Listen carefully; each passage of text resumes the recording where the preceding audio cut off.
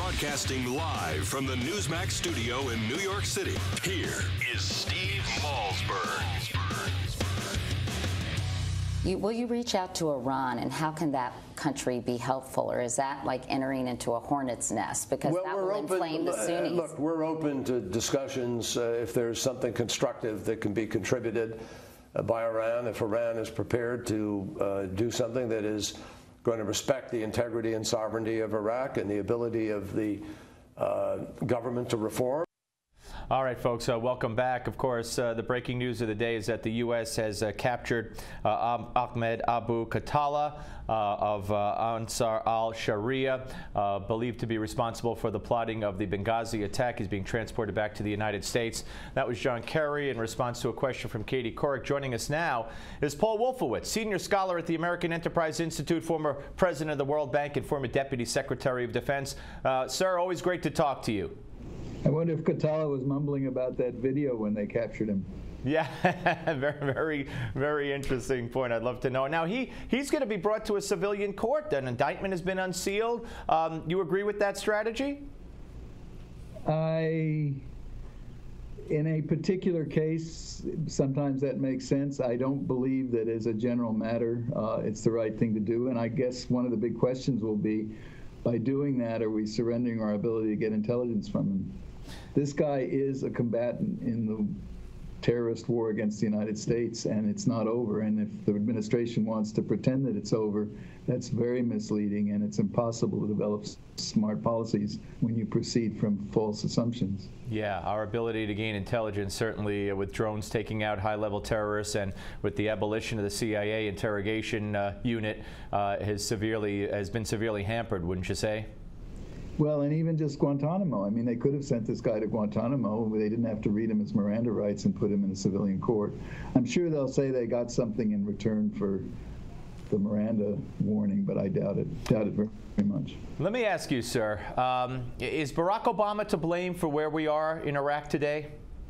Look, there are a lot of people to blame for where we are in Iraq today, and I think you have to unfortunately start with Prime Minister Maliki, who everybody has been warning now for a number of years. Maybe not everybody, sorry. A lot of people outside the government, people with experience in Iraq, have said this man is deepening sectarian divisions in Iraq stupidly and senselessly. I think we walked away from Iraq when we shouldn't have.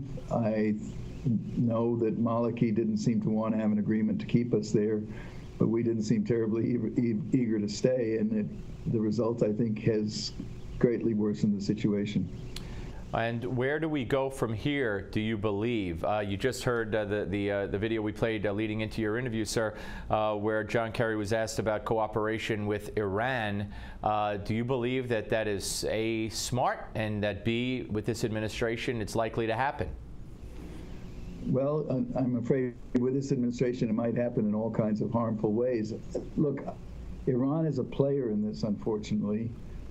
And I'm not saying it doesn't make sense to talk with them and find out what they're doing and perhaps warn them against some of the things they are doing.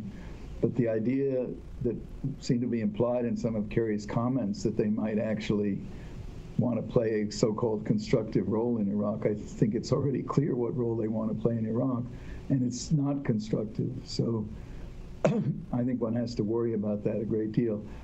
You know, people, and particularly people who don't want to do anything, and this includes both political parties, will keep referring to this as a Shia-Sunni conflict, and I defy you to find one of them who can explain to you what a Shia is or a Sunni.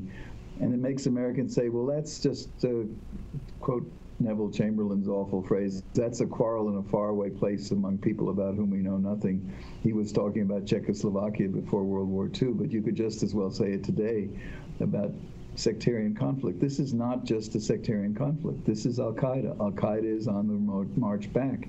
It is not on the road to defeat, as the president has so often said.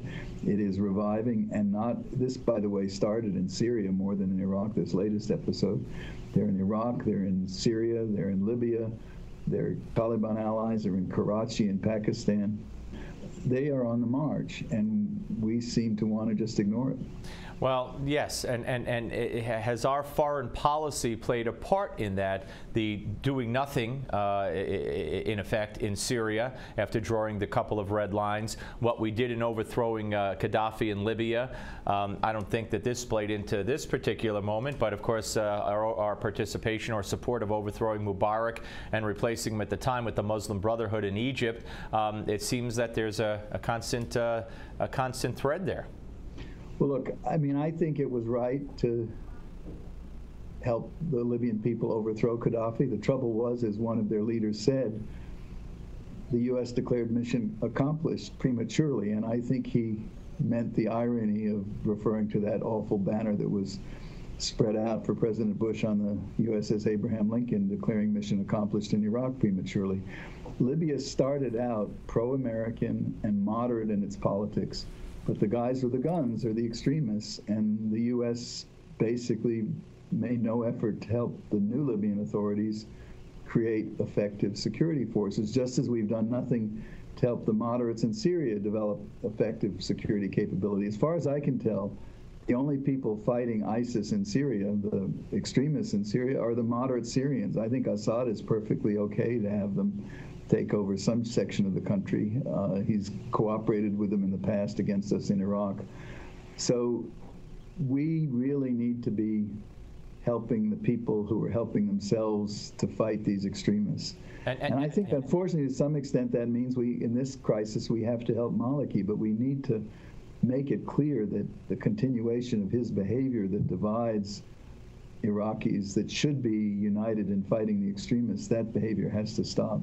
So when you say help, does that include boots on the ground? Does that include airstrikes? What does that include? Well, I think most importantly, it includes intelligence. We have incredible intelligence capabilities that have just disappeared since we left. And I mean, we're not talking about one of the world's most powerful armies that's taken Mosul and taken Tal Afar. This is, from what one can tell, a very well organized armed mob. And just being able to track their movements on the ground would be a huge asset. Yeah. I certainly, if I were advising the president, I certainly wouldn't rule out the use of American air power, but the real fighting should be done by Iraqis. But American support can give them the spine to fight, as it did in 2007, when Maliki himself took on Muqtada Sadr, the proxy of Iran, went charging down to Mosul, actually against our advice to take on this Iranian stooge. And he succeeded in no small measure because we held his back. We're not there to hold his back anymore. Mr. Wolfowitz, always great to talk to you, sir. Look forward to the next time. Thank you very much. Thank you. Paul Wolfowitz, ladies and gentlemen. We're coming back with Tom Rogan, the columnist for the Daily Telegraph. Don't go away.